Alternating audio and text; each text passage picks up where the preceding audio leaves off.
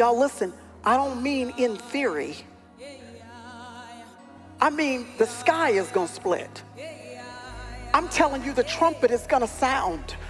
I'm telling you, Jesus is coming back, and when he returns, we're gonna have to look, and when he returns, we're gonna have to look our Savior in his eyes and give an account for what we did with this life that he entrusted to us.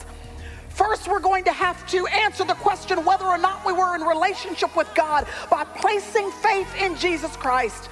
And then right after we seal that, the next thing will be that the Lord will look at our lives to see whether or not the houses he entrusted to us are still standing. Whether or not we were faithful with the time, the talent, and the treasures that he gave us on this side of eternity. John says the reason why you want to make sure your house is still intact over time is because eternity is in view. And when eternity is constantly in our view, brothers and sisters, when we're reminded of the fact that one day Jesus is going to return, and by the way, I think that day is coming sooner than we think. He says when you keep eternity in view, it changes the way you deal with the stuff of earth.